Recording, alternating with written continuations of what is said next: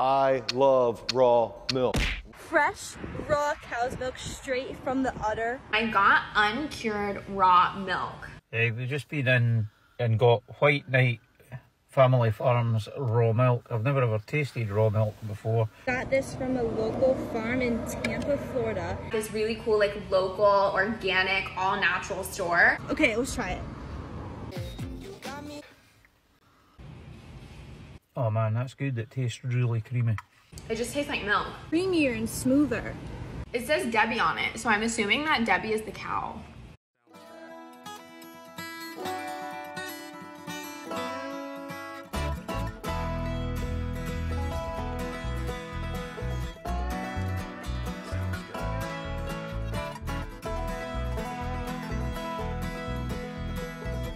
What was your first reaction to bringing raw milk into your family? So at first, like, I saw how much creamier it was than the regular pasteurized milk, and I had my hesitancy for sure because I usually don't like that kind of texture. I poured it on my cereal. I was like, dang, it doesn't even taste like that different. It was actually like a richer flavor to me. You just put it on cereal, just drink it straight up, put it in smoothies. Do you think people should be scared of raw milk? I don't think people should be scared. I think you're actually missing out if you don't consume it. So. Raw milk has a long history, but to begin, what is pasteurization and the process behind it?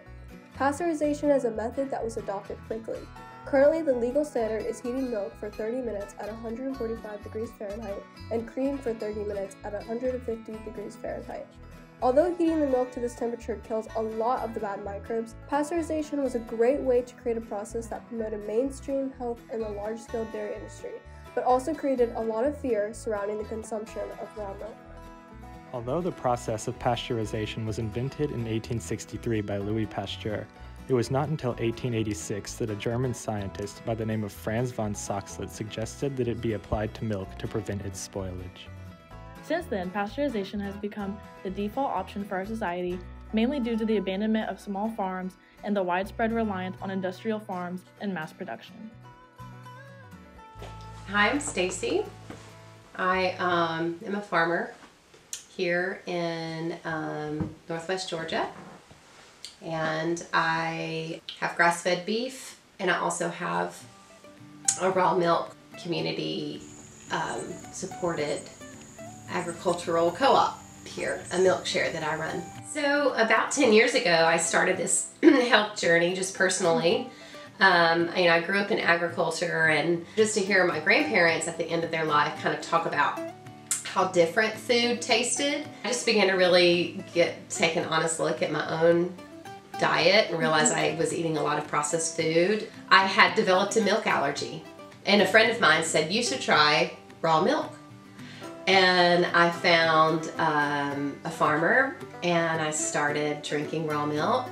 So I started falling in love with milk again, and I started drinking it. I noticed that I wasn't getting sick, I wasn't getting stomach aches. It was a natural probiotic, and so I could see that my immune system was responding differently, and I was feeling healthier and stronger. And then my kids, my kids were all babies, and they were getting the benefits of raw milk as well. It was a big personal health journey that kind of, I guess, led me to even considering getting a family milk cow.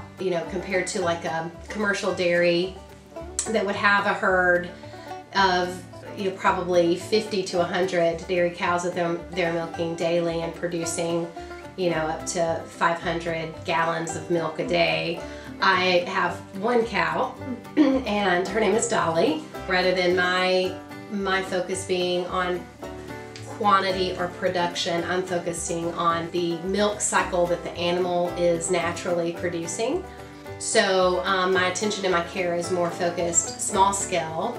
But then also the business side is a whole different side, because for someone who's more small scale like myself, you have to really build your customer base from the ground up. It's really difficult for me to go to a farmer's market just because of some of the state regulated laws around milk.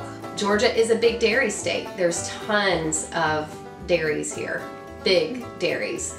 And so I feel like a lot of those laws are there to protect those big dairies where pasteurization is necessary when you're processing that many cattle, like in a short amount of time, like bad things can happen. In my opinion, the regulations are out of more supporting industrial farming, which is really hard for us smaller farmers. It's really hard for us to make a living. So these laws are put into place, and I think it's really important to have health regulations around raw milk, making sure that I'm providing safe products for my customers, and so I can understand why there would be some safety laws. But to say that it's illegal and that it's not a product that can be sold is such a disservice to the small farmers.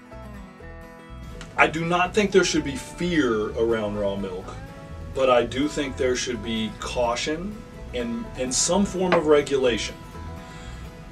The problem is that right now the regulations are unfair to small farms.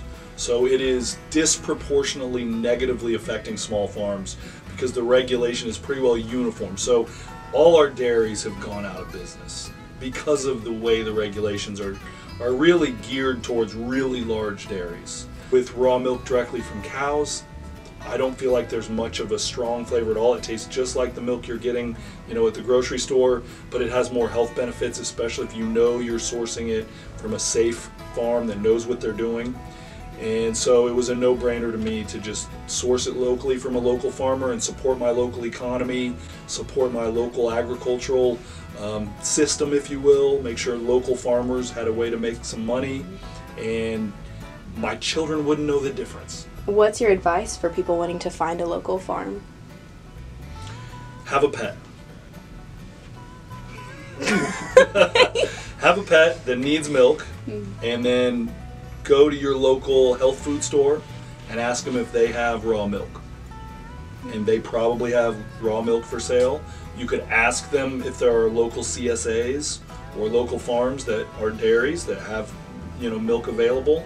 But I mean, you can go to a local health food store and they sell raw milk for pets. So you can go that route. And they are going to be doing their homework on whether or not that dairy is, being safe and thoughtful and, is a safe product. They won't be selling it in the store if it's not a safe product because their pets would be getting sick. Yeah, I like it. Go try your local fresh raw milk. Do it. Don't be a freaking baby.